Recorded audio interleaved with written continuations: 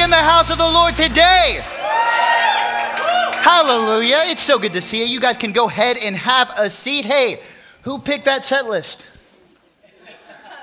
I normally like to start my sermons off on a happy note, but I think my face was just on the floor. Hallelujah. Praise God. Thank you, Bree, for that. Let's preach 4 services with tears. Come on, somebody. But hey, good morning.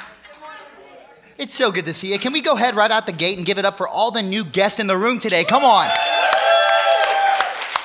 We are so blessed and excited you decided to join us today for service. If you enjoy your time here at Redemption today, please fill out one of those connect cards on the chair in front of you. We would love to get to know you a little better. And if you are new or maybe just not aware, you have come to church today on a very exciting day because walls are falling down. Come on. And for once, I mean that in a good way. Construction has officially begun on our new building. Prayers are being answered. The Lord is moving us forward to our new home. Come on, where even more breakthrough will happen. Even more life change will sweep the streets of Southeast Texas. Are you excited for what God is doing in our new building? Come on. Until then, guys, hold tight, stay strong, keep praying, stay generous, grab a mop, and let's keep going. Amen? Yeah. Shout out to Big Bucket Sunday. Yeah. This might be our last one, okay? You're going to miss it, trust me. My name is Trevor Knox. I serve here on staff as our executive ministry director, where I oversee all Sunday operations from our serve teams to small groups. And today I am blessed to be able to preach God's word to you. If you have your Bibles, let's go ahead and turn with me to Acts chapter 23. We are continuing our series in Acts that we have titled The Church, so we can learn from the first church on how to continue to grow into the church that God is calling us to be. I am loving this series because I love the book of Acts. I don't know if you guys have noticed, but it's been a wild ride. Okay, to me, Acts is playing out like a movie with several different genres. Right? It starts out as an underdog story like Rocky. The disciples start from rags. They go to the riches. They get filled with the Holy Spirit. They are equipped to go save people's lives through the gospel. It's exciting. And then it turns into a persecution story. It turns into Shawshank Redemption, which is also the name of our new building, by the way. We definitely won't get sued for that. And then Paul comes on the scene, and it's an action movie. They're getting beat up. There's miracles. There's mysterious side characters. Things are getting set on fire. Michael Bay could direct this, put a robot in it, and nobody would notice. All right? And now it's transitioned into a legal drama where Paul is on trial screaming to the Jewish people the truth of Jesus, and they don't like it, but he's like, you can't handle the truth. But the truth is, there's so many lessons we can learn from this text. This is such an important text. Because what we can learn is how we can trust God with our trials. Because Paul is literally on trial, but he's also facing many of the same trials that we face as we embrace our walk of faith. So that's what I want to talk about today. Whether you are newly saved or you've been saved for 50 years, facing trials is a reality of the lives we live. Facing trials is not something that we can avoid. Facing trials is something we are called to do, and it's something that unites all of us under the love of God. Through suffering, we are all connected. Through perseverance is where we learn more about our purpose, and through faith, we are drawn closer to the Lord. I think it's safe to say that every single person in this room is either facing some kind of trial currently, or some kind of hardship in some shape or form. And in this room alone, there are stories upon stories of heartache, sadness, distress. Maybe it's the breaking of a relationship. Maybe it's the pain of divorce. Maybe it's the loss of a loved one. Maybe it's tension with someone you love. Or maybe it's something that's just as heavy, like a loss of sense of direction or purpose, or severe financial stress that you don't know how to escape, or you don't know how you're going to persevere, right? A few weeks ago, I had the honor of preaching out of Acts chapter 21, where we discussed the importance of choosing our calling over comfort. And it was not an easy message to preach. I didn't really notice it until I got done with the 4th service, and I'm like, that was tough. Because we have to choose our calling over comfort. That's not fun. But sometimes it's what God calls us to do. Sometimes that's where we learn the most important lessons that we need to hear from facing trials and trusting God in this process. And what we have to remember when we're facing these trials, the lessons we're going to learn most importantly are that we have a God who does love us, a God who trusts us, and a God who will carry us through any storms we face, because these storms are happening for a reason. This is the great hope we have as believers, and I know this from a very, very real experience. See, I wasn't raised in church. I was saved at the age of 28, actually in this church. I was actually raised in doctor's offices, where I was diagnosed at a very young age, probably third grade, with several mental illnesses. I was diagnosed with manic depression, an anxiety disorder, severe ADHD. I'm pretty sure they said I was bipolar at one point, right? Back in the 90s, they were like Oprah giving out diagnoses. They're like, now you're schizophrenic, right? They were trying to figure out their bearings with the whole medical world, all right? But this grew into my adult life, where my mental illnesses still haunted me, right? I could not escape suicidal ideations. I could not escape uncontrollable intrusive thoughts telling me to kill myself on a daily basis for 20 years. And then I received prayer one time. After not being a believer, I went to bed dead in my sins, ready to take my own life. And I woke up a new man. I woke up.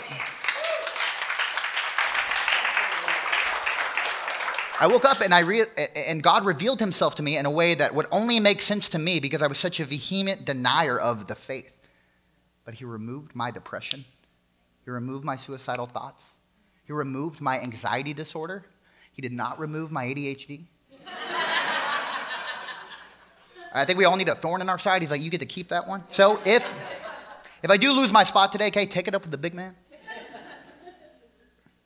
But the difference between facing life without God and with God is not even comparable.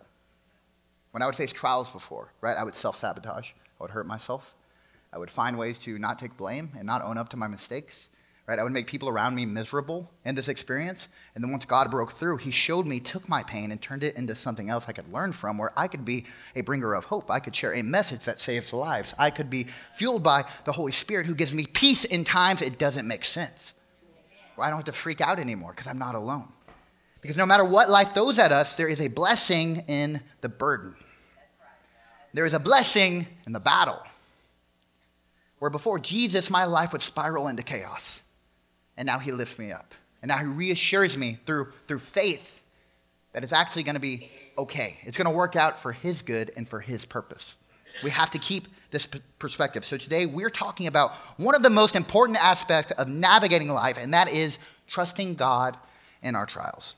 So let's jump back into Acts chapter 23 just to catch you guys up. Okay, this is a big book. The entire theme of Acts is this: getting the gospel from Jerusalem to Rome. Okay? We need to get the gospel, the disciples need to get the gospel from Jerusalem to Rome, because Rome at the time is the epicenter of the world. If you can get the word to Rome, it will spread to the ends of every nation. This is Paul's mission. He goes from a murderer of Christians, has an encounter with Jesus, is saved and turned around into a messenger of Jesus. Okay, and then he faces many, many trials in order to get back to Jerusalem. So he needs to go back to his homeland in Jerusalem, where he once persecuted Christians. But when he goes, he's not welcomed anymore because he's a Christian now. He's not following his old beliefs. They're like, Paul, what happened to you? They want Paul dead, and Paul is almost killed. But instead of being murdered and the riots that are stirred up, he is rescued by Roman guards who throw him instead in prison. So remember, Paul knew he was going to be persecuted, but because God told him, he pressed forward anyway.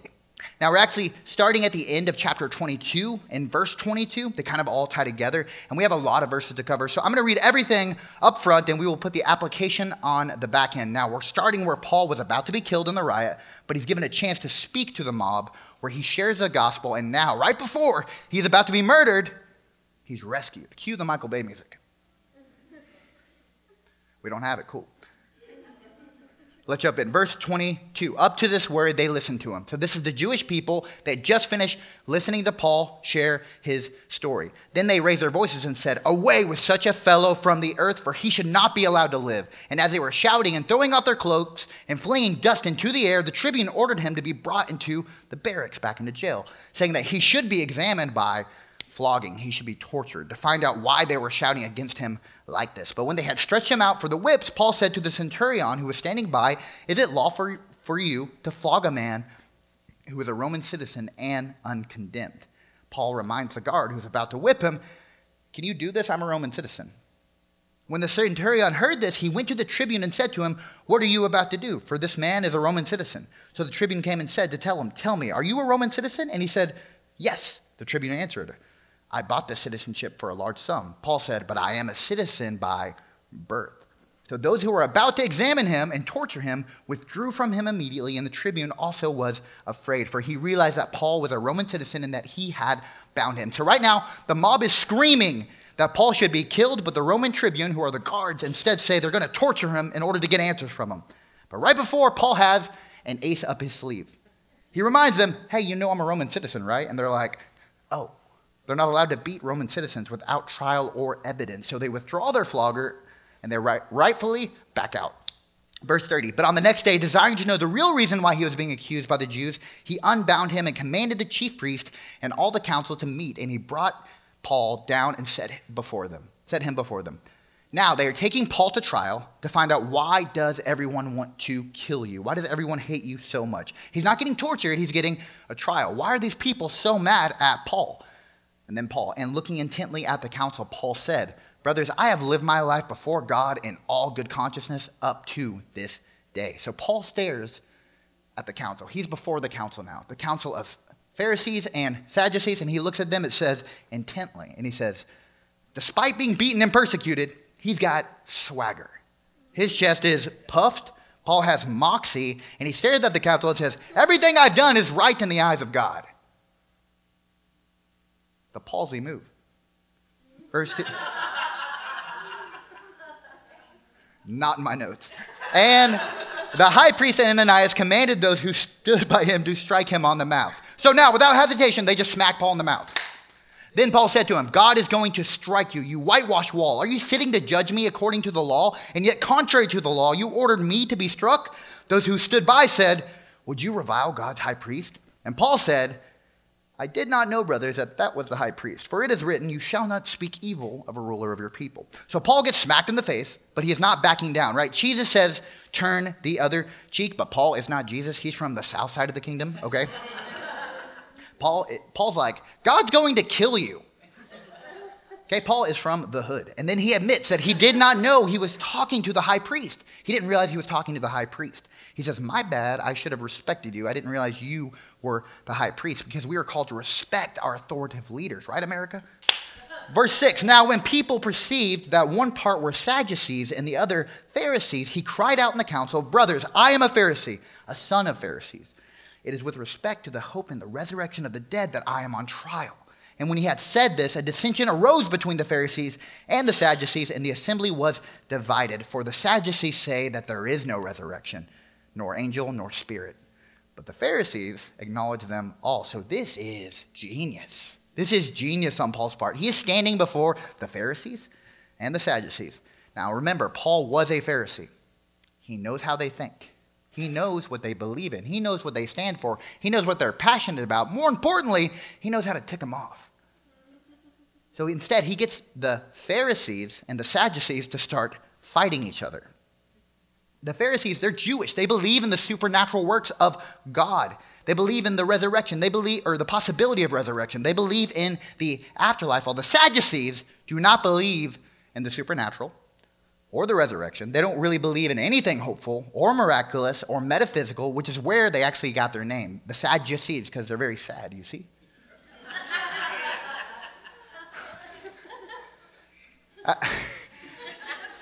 As a preacher, you're obligated to make that joke anytime you say Sadducee, so y'all forgive me for that one. Verse 9, then a great clamor arose, and some of the scribes of the Pharisees' party stood up and contended sharply. "We find nothing wrong in this man. What if a spirit or an angel spoke to him?"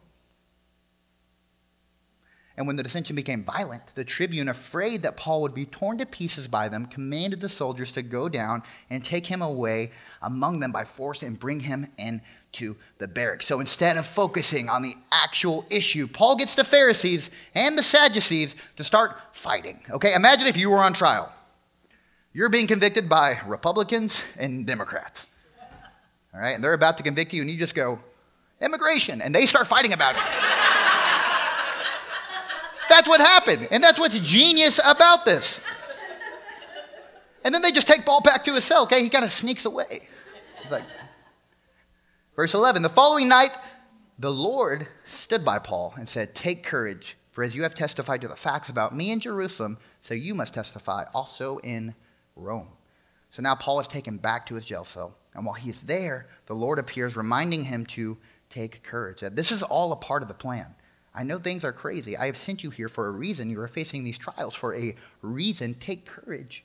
Do not be afraid. Verse 12.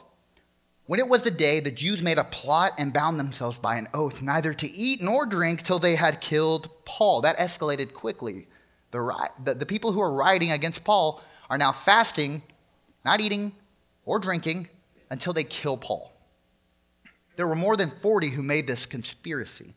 They went to the chief priest and elders and said, "We have strictly bound ourselves by an oath to taste no food till we have killed Paul.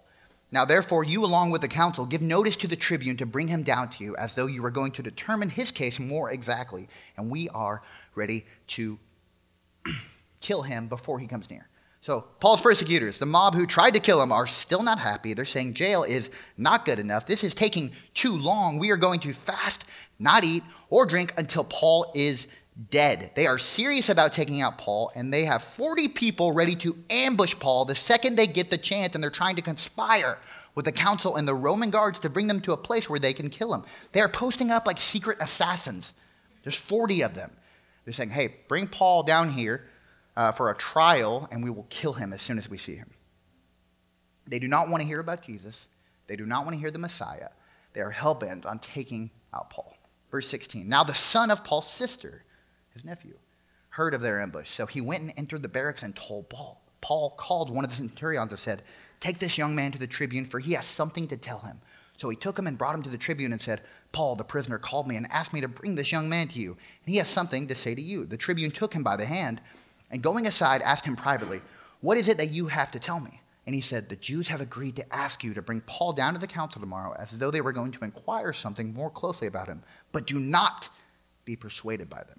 For more than 40 of their men are lying in ambush for him, who have bound themselves by an oath neither to eat nor drink till they have killed him. And now they are ready, waiting for your consent." So the tribune dismissed the young man, charging him, "Tell no one you have informed me of these things."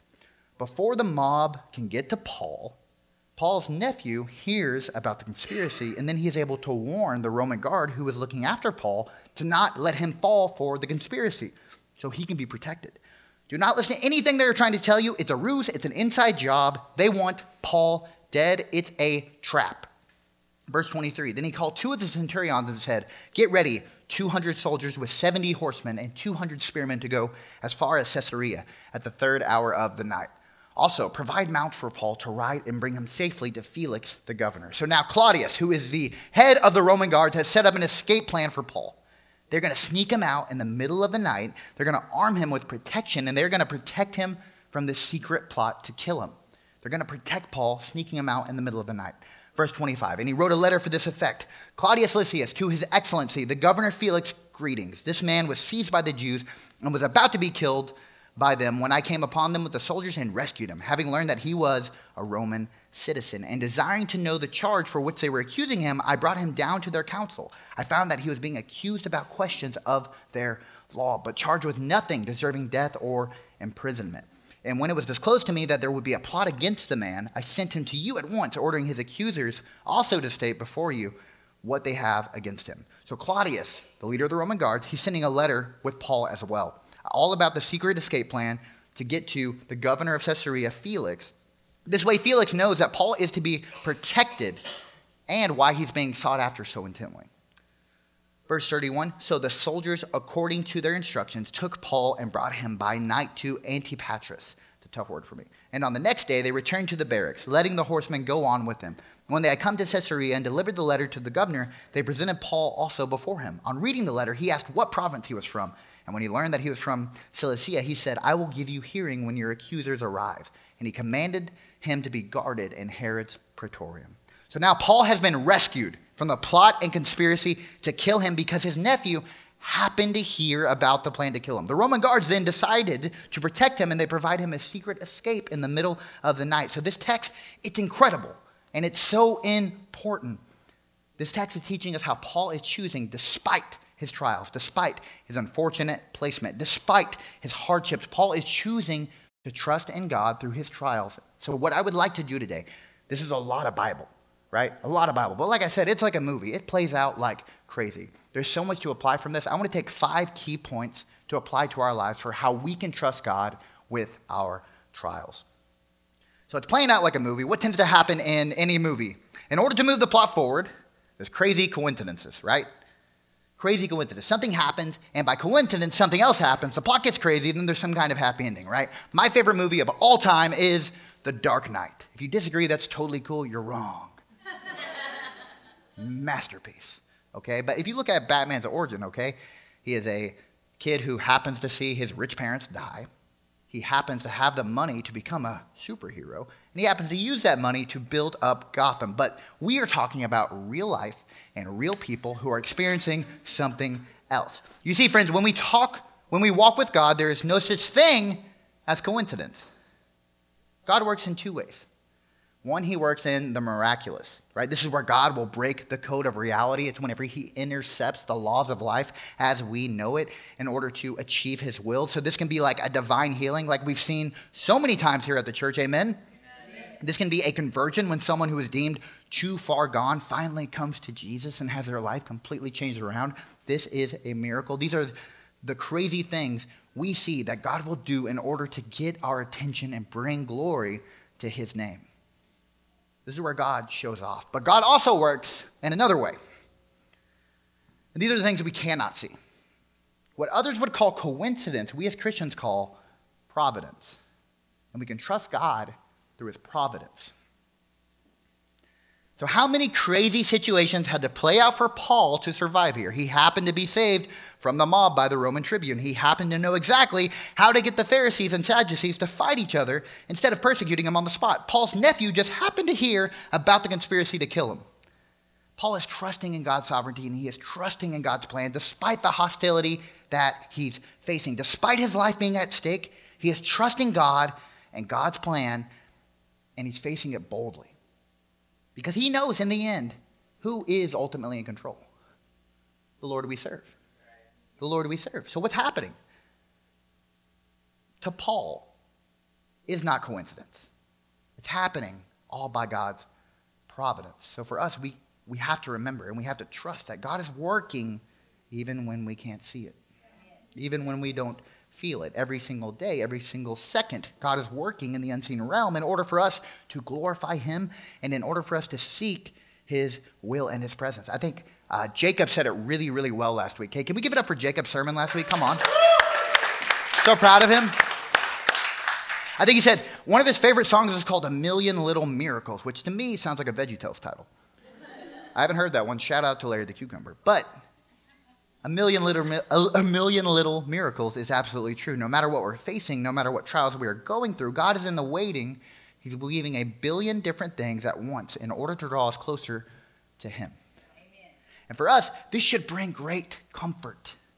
In times of peril and tension, we have to surrender our control to his plan. We have to surrender the outcome. Otherwise, we can imprison ourselves in our own thoughts because we want control, which leads us to sin and being trapped in our own sin. Nothing happens by chance. You are here in this room today for a reason. You didn't brush your teeth today, Ethan, for a reason. That's why I wanted him to sit on front row. The world will say, what a crazy coincidence, where we would say, look how good our God is.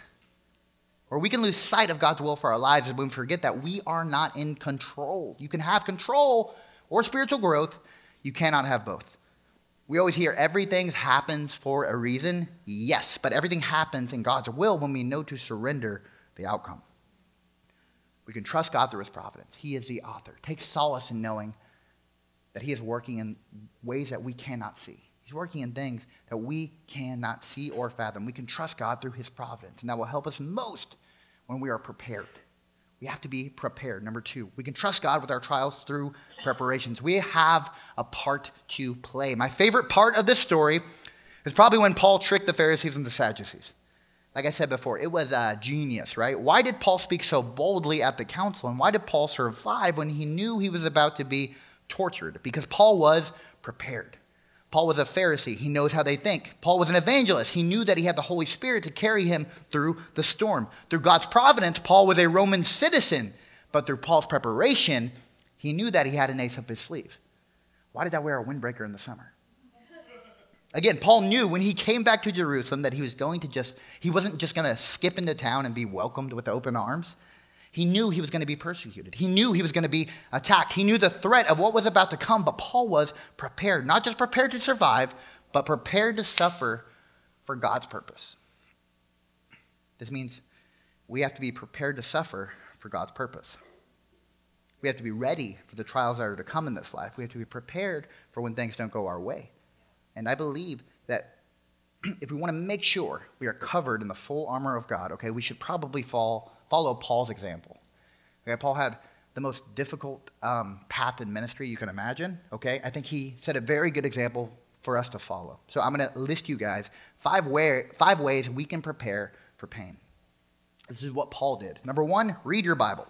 We have to know the Word of God, and we have to immerse ourselves with the Word of God. Paul was armed with the Word of God, and whenever he made the mistake of screaming at the high priest, what did he say? I did not know, brothers, that he was a high priest, for it is written, you shall not speak evil of a ruler of your people. This is Paul quoting Exodus.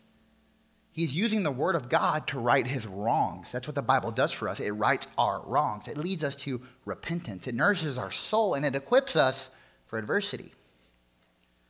God's Word is the highest authority of our life, and it's our greatest blessing to even have access to it.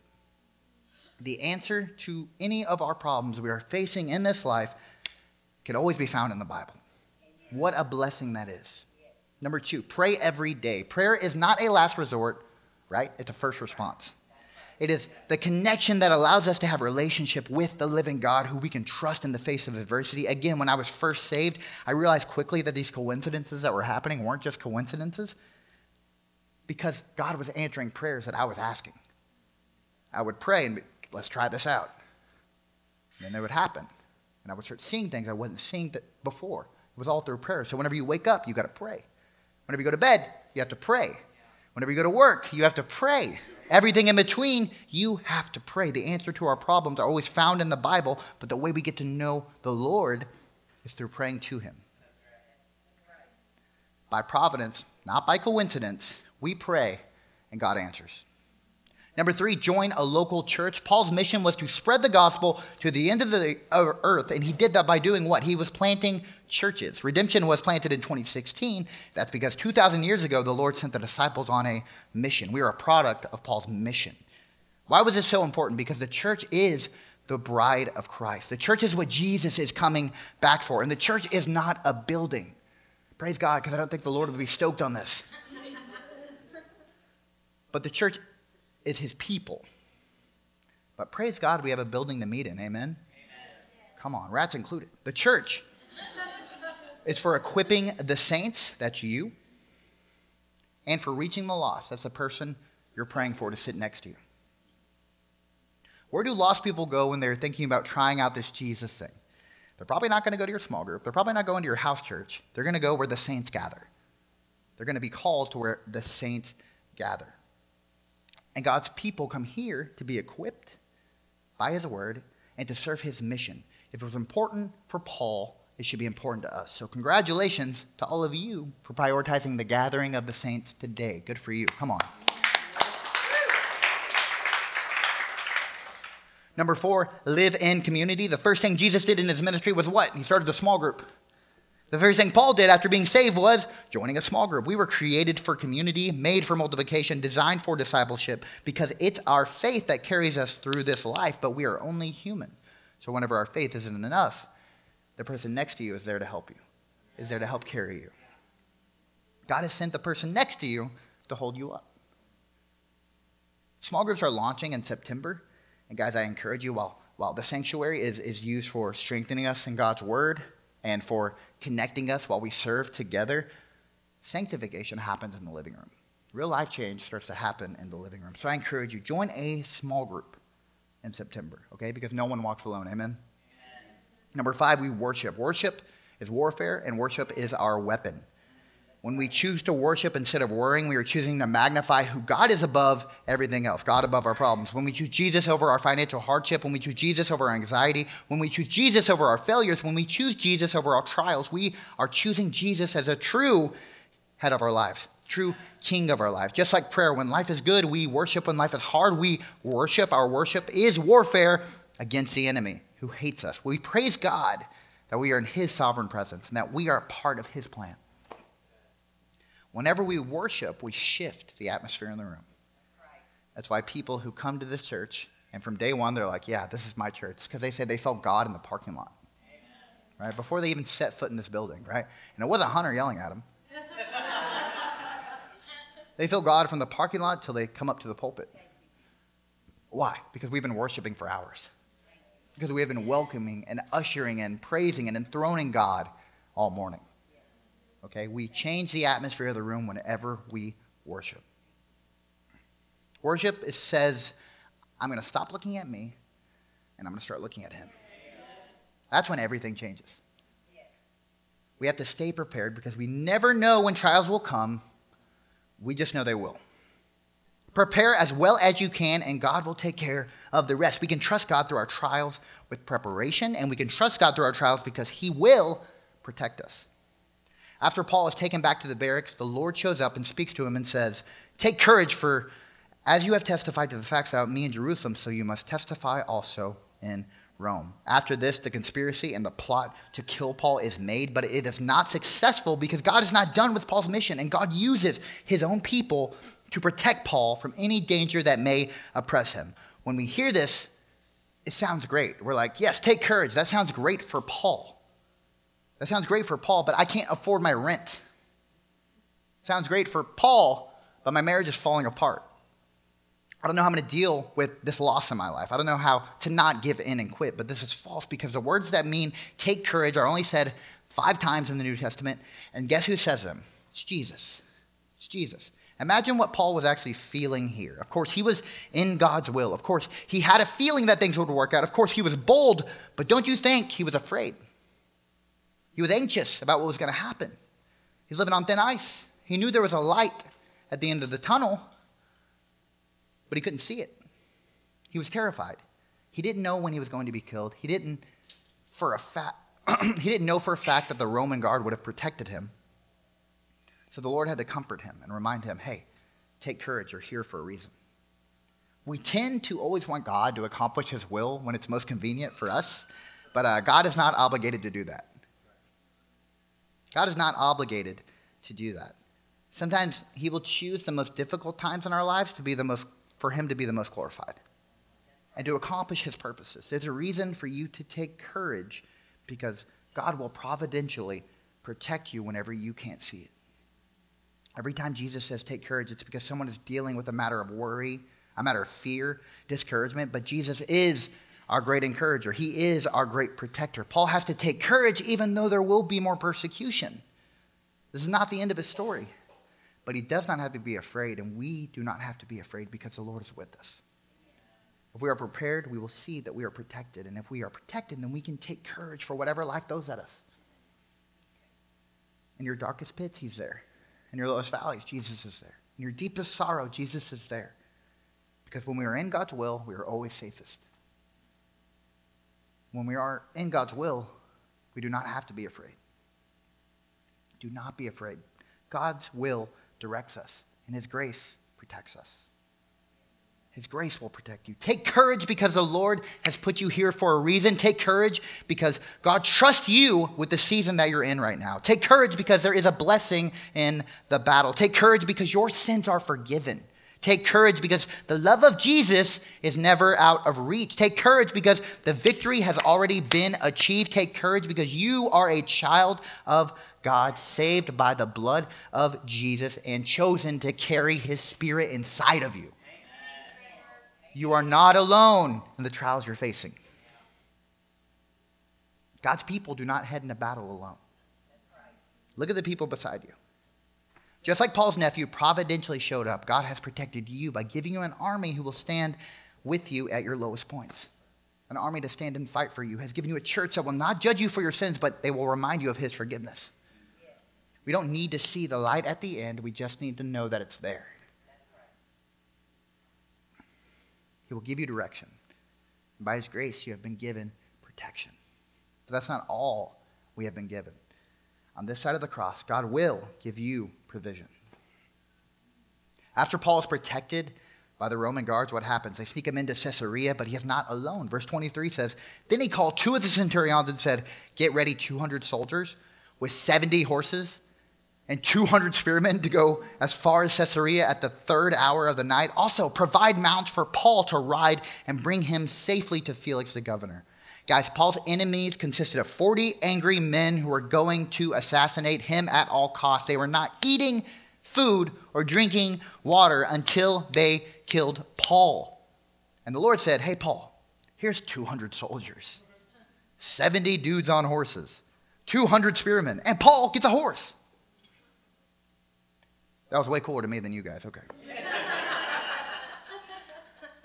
Paul was at rock bottom. His back was against the wall. His life was hanging in the balance, and God shows up. What does he do? God shows off. Paul is not only protected, but he is provided for. When things feel like they are at the end of the rope, when all hope seems lost, when you can't see the light at the end of the tunnel, boom, that's when God shows up. That's when God shows off. If you've been coming to redemption for a while, you know right now you are sitting in God's providence because our old chairs were sent straight from hell.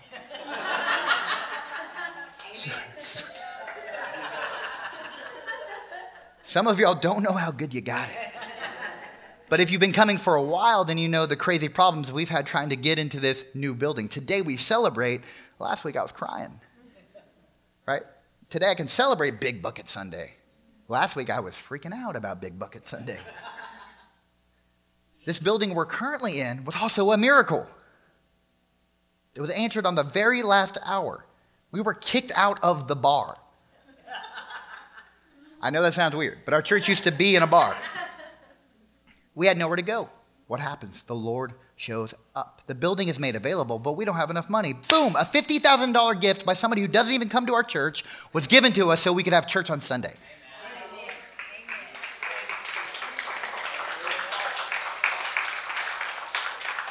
And then we fast forward.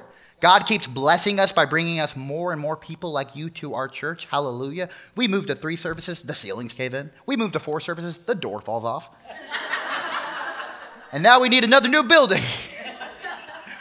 Or we're going to run out of room real quick, or the worship team is going to kill me. So 8 months ago, we are wrestling with city codes. Nobody wants us here.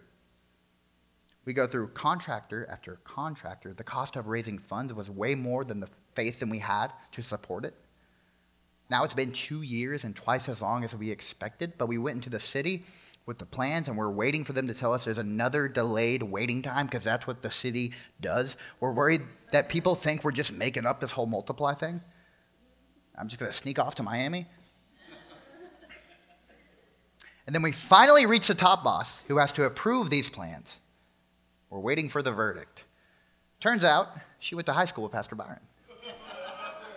Turns out she watches church online. You look great, by the way. Hello.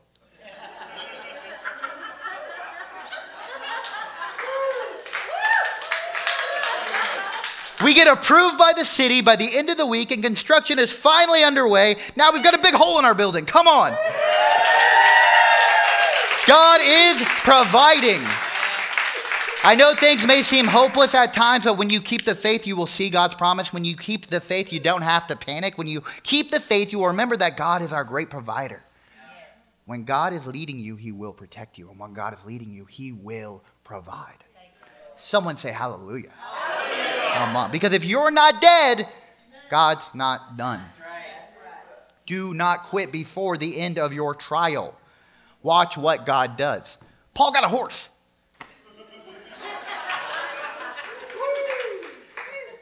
Now y'all like it. And an entire army.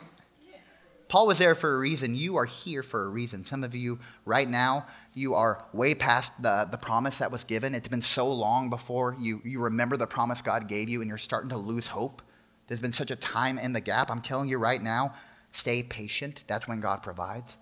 Give God a shot. No matter how long it's been, remember his timing is always perfect. His timing is always right. Do not quit. Take courage. Take courage. You are here for a reason. If you're not dead, he's not done. Don't stop praying. Don't stop now. Through your patience, God will provide. So as we close, I want you to pay attention to where the story ends, because God will position you for something greater than you ever knew. We can trust God with our trials through his positioning. Paul was prepared for persecution. He has been providentially protected. So many P's. God has provided him with safety and reassurance, and now God has positioned Paul exactly where he needs to be. Like I stated in the beginning, Paul's entire mission was what? To get the gospel from Jerusalem to Rome. He could bring it to the epicenter of the world so it could be spread across all the nations. Paul is now in the best possible position because he endured the trials. He endured the tribulations. And now God has put him on his greatest platform. He is finally in the best position to share the gospel. After the loss of friends, after all the oppression he's faced, after all the acts of violence towards him, Paul's pain will become his greatest platform. Because of Paul's preservation, God positions him so the gospel will spread to every nation. I know it doesn't always seem like there's a reason to keep going. But if you let your faith speak louder than your pain, then your pain will become your greatest platform. A few years ago, I met a lady at church. She said, she told me a story about when she was 23 years old. She was living in sin. She was not a believer. And she had just moved in with her boyfriend. And her boyfriend and her were not doing well. It's always a great story when you move in with your boyfriend. Shouldn't do that. And then it doesn't go well and you have to move out. Right? Not a good situation to be in. This is where she put herself. And she finds out she's pregnant. At this time, she had zero aspirations to ever be a mother. She never wanted to be a mom. She had big dreams for her life. But this is not a part of the plan. She already didn't want to be with the father, so she decided she was going to have an abortion. She said, this is not the life for me. I'm just going to wash my hands of it and get a fresh start so I can get out of the situation. She talks to her friend at work, who's a believer, and she says, hey, why don't you, I know you're broke right now. Okay, I know you don't want to tell your mom. Why don't you go to the Hope Clinic, okay, and they'll provide resources. You can talk to them, and they'll walk you through your next steps, okay? With whatever you decide, they'll help you with that. So she did. She went to the Hope Clinic, and by the end of one conversation, she decided, okay, I'm going to have the baby, actually.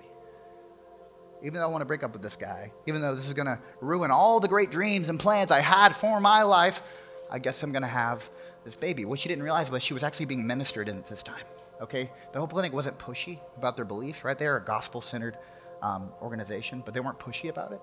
She didn't know she was being ministered to, not just by them, but by the Holy Spirit. Because it was that conversation that led her to find faith in Christ. Her entire life changed. She had that baby. She had her daughter. And yesterday, she organized a team of 50 people from our church to go serve at the Hope Clinic because she is now passionate in outreach. She is passionate about what they're doing. And she's helping other mothers who are in a position similar to her with the situation they're in. She is now the outreach team lead here at Redemption. And my God, we love Vanessa.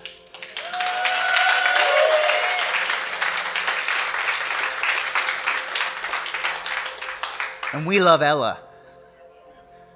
Guys, Redemption would be lost without Ella. If you didn't know, now you know. But guess what? That's what God does. God will take your trials, your greatest test, and he'll turn it into a testimony.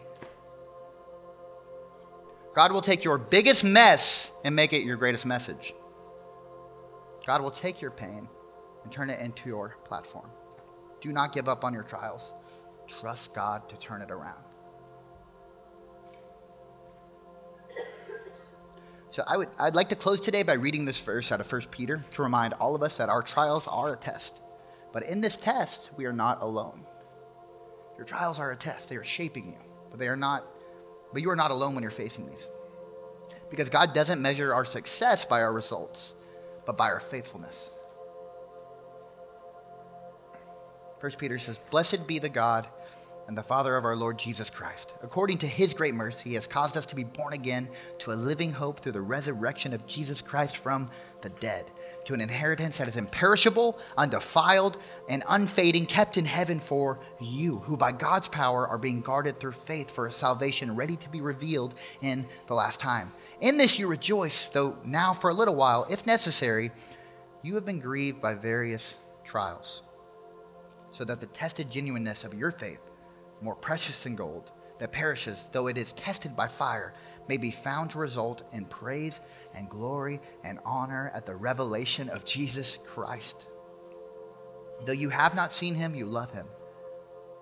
Though you do not now see him, you believe in him, and rejoice with joy that it is inexpressible and filled with glory, obtaining the outcome of your faith, the salvation of your souls. Redemption, you are not alone.